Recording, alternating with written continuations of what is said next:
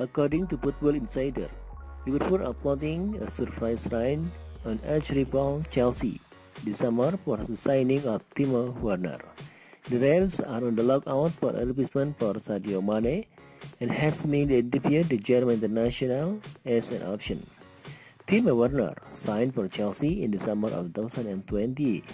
Arriving from German giant Leipzig, the 26-year-old had been linked with a move to Liverpool magazine as well, but he opted to snap the Reds in favor of a move to Stamford Bridge. However, the forward has endured 20 times in West London, failing to show the form and quality that made Chelsea's place the big buck on him. Indeed, Timo Werner has managed a return of just 23 goals in 89 appearances for Chelsea so far in his 2 seasons with the club.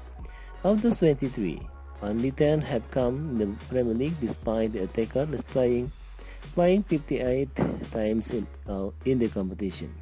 It has led to serious question mark about his future at Stamford Bridge, especially with Thomas Tuchel plotting an overhaul of his attacking unit.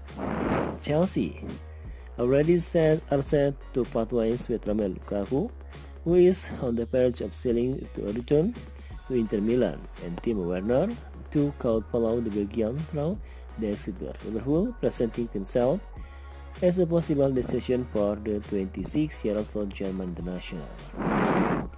Liverpool are starting at a complete rebound of their front line this summer. Sadio Mane has departed Anfield and joined Bayern, with both Firmino and Salah entering the final year of their respective contract with no extension is signed.